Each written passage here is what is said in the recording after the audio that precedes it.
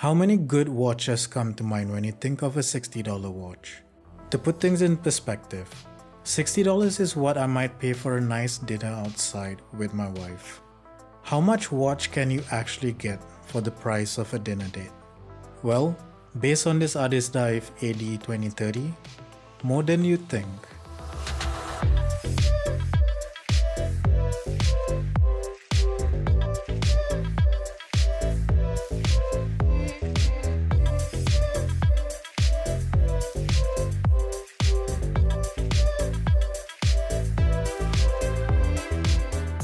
Besides the white dial I have, this AD2030 also comes with a nice light brown dial and a light blue dial as well.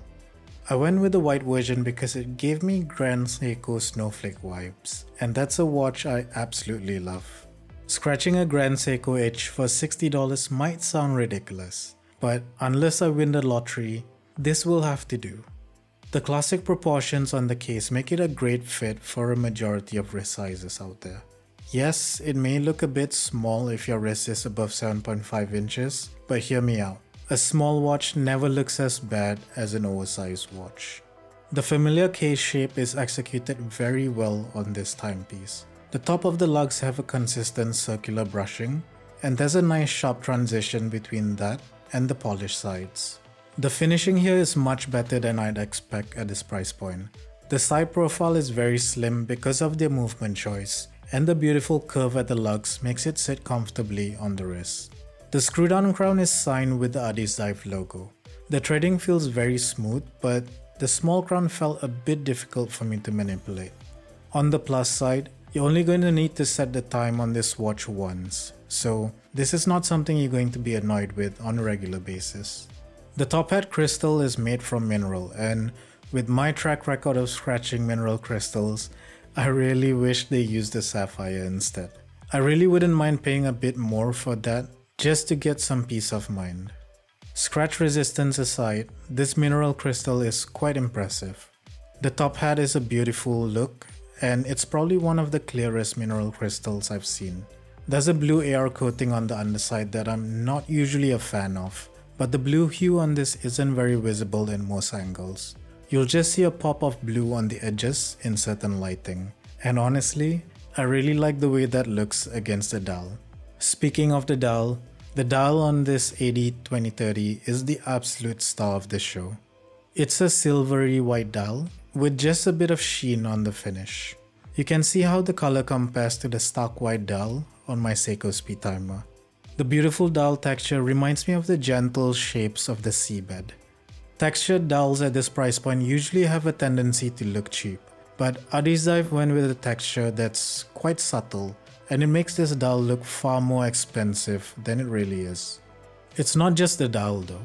That same perceived quality can be seen on the indices and the handset. The applied indices are chunky and finish really well, and the beveled Dauphine handset is equally as good. The part that really caught me off guard is the minute markings. They're actually raised, and this is not something I've seen on many watches at this price point. All these elements combined just gave the dial a ton of dimensionality.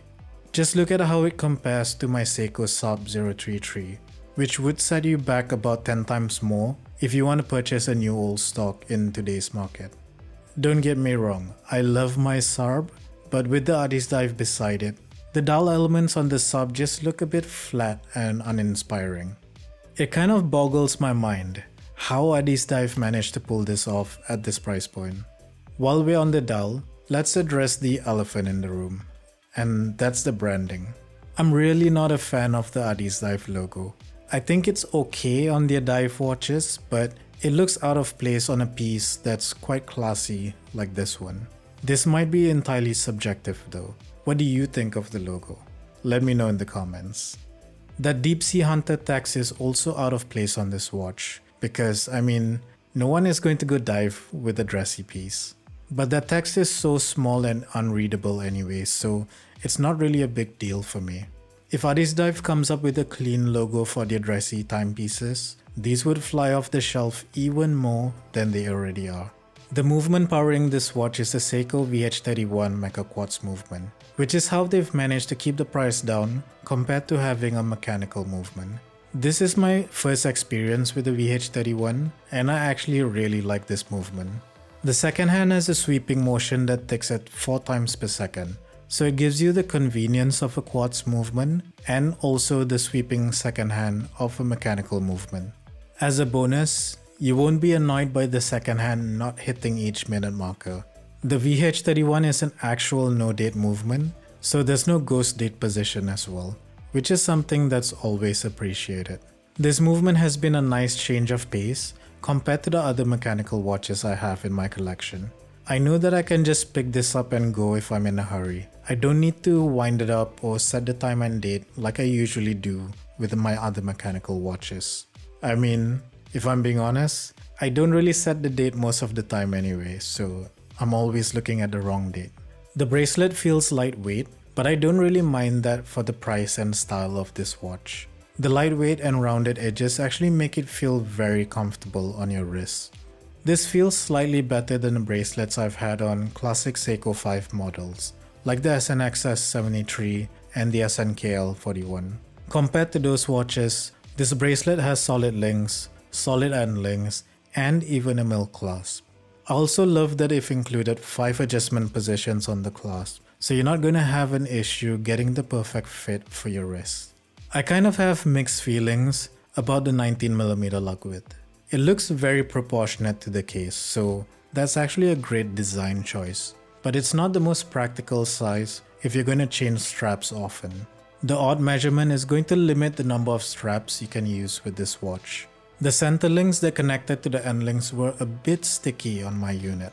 This could just be a QC issue, but this is exactly the kind of situation that odd lug width is highlighted even more. Most of the straps I have are either 18mm or 20mm, so I couldn't swap out the bracelet for a strap I had. Yes, I know, I could have used a smaller 18mm strap, but I don't like seeing empty spaces on either side of the strap. That's just not a cool look for me. Sorry, Bond. So to sum up, what do I think of the Addiesdive AD2030? Honestly, this watch completely blew away all my expectations. It has no reason being as good as it is for $60, and it looks way more expensive than its price point. The overall styling and execution is incredible. It's extremely comfortable, and the convenience of the Mecha Quartz movement just makes this the perfect watch for grab and go. I feel like this is one of those watches that both enthusiasts and newcomers would love having in the collection. Sure, there are some things that can be improved, but this is a $60 watch, and on the whole, there are so many things they pulled off here that are far above what's expected at this price point, and I can actually overlook some of its shortcomings. Except that logo. Please change that logo.